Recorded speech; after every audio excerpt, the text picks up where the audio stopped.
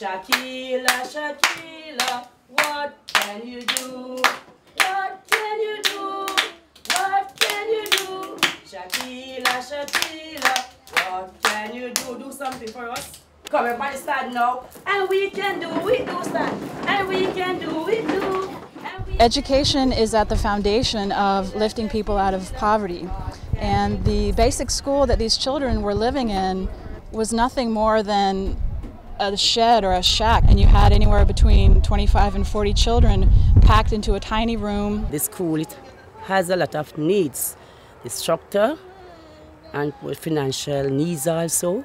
But whenever it's rain, it leaks heavily, and we have to put the children to the corner of the school for them to be safe. We came here and we saw the need of the school at McCook's Pen, the High House, and it was beyond our imagination that so many children were cramped into such a little room, basically, with such poor facilities. No, we're going to talk about things that we can do.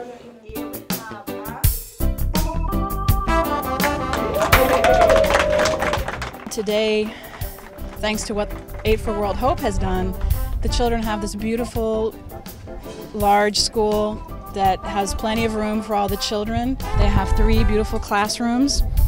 We have a kitchen, bathrooms, and a place for the children if they need a sick area. We're also going to be having a computer lab as well as a dining area. And in the words of the community, this is nothing short than a dream that has come true for them. It's truly a miracle, you know, to see how God worked, showed us the need, and then we came back and we told our friends and family members and anyone about the need, and they were so generous in helping us. Then to come here and actually see the beauty of this school and the blessing it's going to be to this community. What they've done here today, or what has been done in the last few months to be here today, is 1,000% turnaround from where these kids and the teachers came from to where they are right now.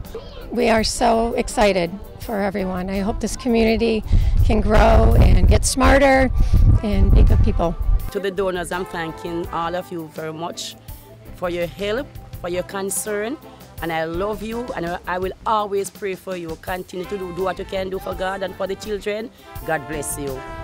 If you could be here to get the hugs, to hear the thank yous, and to see the tears of joy in these people's faces and eyes, and the little children, that you've given them a future, you've given them a chance.